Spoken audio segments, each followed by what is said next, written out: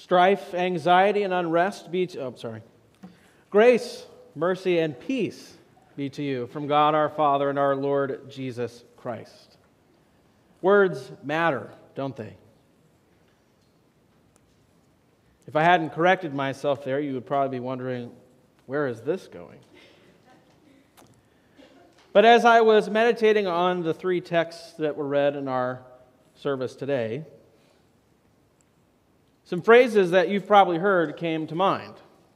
Phrases that our world likes to say that refer to a truth, but as we see in our epistle reading today, miss a deeper truth.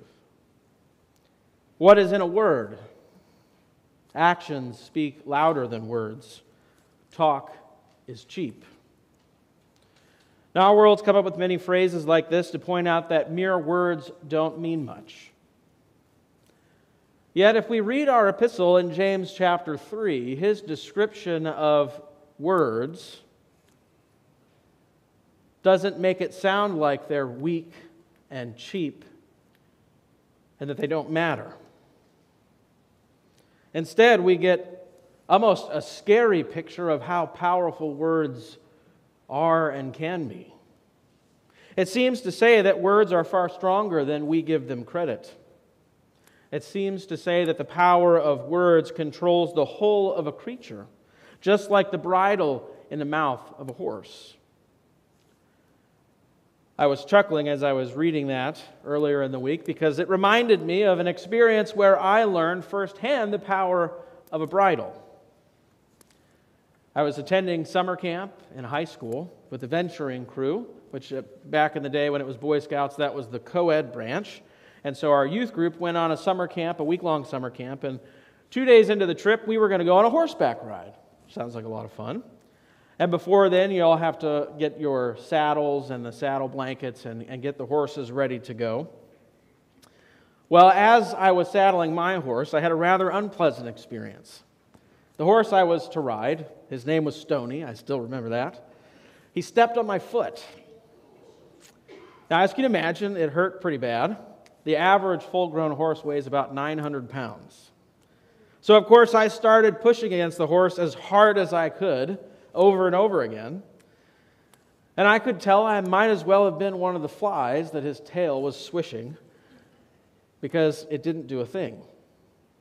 Thankfully, of his own volition, he shifted his weight, and I was able to loosen my foot. And fortunately, I didn't have any lasting damage. Yet later, as I was riding this exact same horse, holding the reins, I could direct him wherever I wanted him to go, with very little movement, with almost no effort. This is the image, one of them, that James uses in chapter 3 to describe the kind of influence our tongue, representing the words that we speak, has over us. Something that seems very small but can alter the trajectory of the whole person. And an image like this must force the Christian to reevaluate our world's perception of words. Is talk really cheap? Do actions speak louder than words? What is in a word? Today, as we meditate on God's Word, I'm going to encourage you to reflect. Reflect on your words, on the words that you speak to God, your Father in heaven.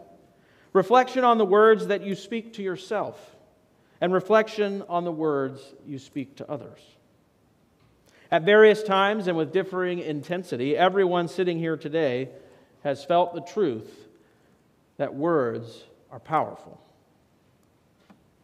Whether the words were spoken to inspire and encourage, or they were spoken cruelly to belittle and break down, we all know that words are powerful. In fact, if we think about it, the basis for all our relationships in this world, and as we will see in the world to come, are based primarily on words. Today, as I encourage this reflection, I want to remind you of one last thing. That in all three of these reflections, the words you speak to God, to yourself, and to others, our understanding of how that should work and what that means and what is at stake has been informed by the word spoken to us in Jesus Christ. If you think about it, it's fitting, because the Scriptures give us a definition of who Jesus is that illustrates the primacy of word in all of creation. That Jesus is described in John chapter 1 as the Logos, which is the Greek word for word. He is the Word made flesh. It's starting to sound like words are pretty powerful. That words might be at the center of being, in fact, for the Christian. You see, in our world, all the things that you see and all the things that you are were created by word. God's word in the beginning. He spoke, and it was so. And today, and in the weeks past, and in the weeks to come until Christ's return, it is that exact same word that speaks to you the promises of God.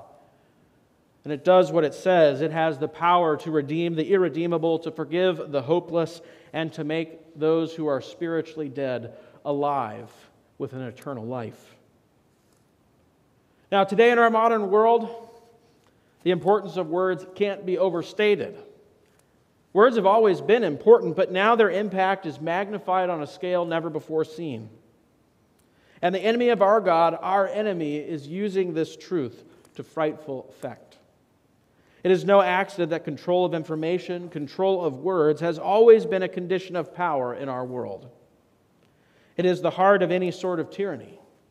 That is why inventions like the printing press in the 15th century sparked a major world event like the Reformation, and today we are living in the midst of a similar event brought on by the internet.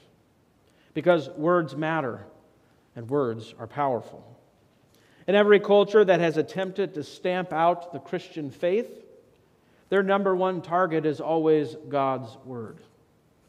They outlaw it, they burn it, they seek to find every copy and destroy it, because the enemy knows the peril that comes with the Word of God. We have a hymn in our hymnal, and we sung it not too long ago, and I know we're going to sing it on Reformation Sunday, Thy Strong Word. This hymn highlights the truth of the Scriptures that James is teaching us today. The first line of this hymn is, Thy strong word did cleave the darkness. At thy speaking it was done. Now, of course, this line is referring to the origin of all created things. Back in Genesis chapter 1, God spoke, and with His word made everything. And in Jesus, that same word seeks to reclaim what was lost to the enemy with a new and gracious word, a new and generous act of creation. But we'll come back to that in a moment. In James' epistle today, he is emphasizing the weight of words. The weight of words emphasizes the important role of a teacher, which he highlights at the beginning, as well as it emphasizes the importance of prayer in our gospel reading today. That same word that made all things is going to reclaim what was lost. He emphasizes the weight of words using the image of a bridle and a horse and a rudder for a ship, a small thing that directs the course of something much larger. He shows that since the fall into sin, it's the source of much of our unrighteousness. That it can set our whole life on fire in sin. And many of us have experienced moments where our words have indeed done exactly that. A cruel word spoken to a spouse or a friend, and as soon as the words came out of your mouth, you wish you hadn't said them. They did such damage to your relationship, and in some cases, the damage doesn't recover. The damage is such that we have a hard time seeing others the way that God intends us to see them, namely as fellow humans for whom Christ died. James teaches us this when he says, with it, our tongue, we bless our Lord and Father, and with it we curse people who are made in the likeness of God. Words spoken about ourselves can have the same effect. They can damage us and prevent us from ever seeing ourselves the way that God wants us to see ourselves. They can cause us to see ourselves as broken and irredeemable. After all, who knows our secret sins and thoughts better than us. We can pretend most of the time, but as James reminds us, no human being can tame the tongue. It is a restless evil full of deadly poison. And lastly, the words spoken to God and about God can have such an effect. Words that we say or hear from others that twists our perception of who God is and how He feels about us. We can become convinced that by our own words or the words of others that God, if He even exists, doesn't care about me. If He did, then He would fix my problems, and He hasn't. James highlights that the same tongue that speaks blessings also speaks curses to God. Now, while James here highlights the power of words in a warning of their misuse and abuse when talking to yourself, others, and to God, there's also a flip side to this truth. As Christians, we are taught that words matter a lot. But this isn't only true when it comes to the misuse of words. It is also true of the proper use of words. This is why James is warning us so strongly about the power of words, because they can be used and are used for the greatest goods. We have the famous introduction to the Gospel of John that points this out so clearly. Jesus Himself is the Word made flesh. He has come as the same Word that was spoken at the beginning that created all things. And He has come to speak that same word of creation, and just as in the beginning, at Thy speaking it was done. In the third verse of Thy strong word, the word of Jesus is described as, Thy strong word bespeaks us righteous. Dear friends in Christ, that same word of Jesus said, Let there be light, and there was, says to you today, your sins are forgiven. And they are. Given and shed for you. And it is. I have placed my name on you, the Father, Son, and Holy Spirit. And He has, because at Thy speaking it is done. So today, brothers and sisters in Christ, as we hear the warning of James, and as we hear the new Word made flesh declare to us the promises of the gospel, I entreat you, reflect on your words. The words you use to talk to God, the words you use to talk to yourself, the words you use to talk to others. But above all, reflect on the words that God speaks to you with. Words of life, forgiveness, and an unending glory in God's kingdom. Yes, it's true in our modern culture, words do seem cheap. I believe that a tactic of the enemy. Now it's so much easier to use your words to reach so many more people, and he tries to convince you that that means they mean less. Well, I would never say something behind so-and-so's back in person, but online, no problem. I can hide behind the anonymity, and I won't have to face the consequences. You should read the book of James. He doesn't agree. In fact, words are not cheap. Words are rich in the depth of the grace of God. And it's a sign of His grace and generosity that they come so easily. And we see this reflected in His relationship to us when He bathes us every Sunday in the abundance of His grace. Often to the point where we feel like the gospel is too good to be true. Does God really feel that way about me? Has He really done those things for me?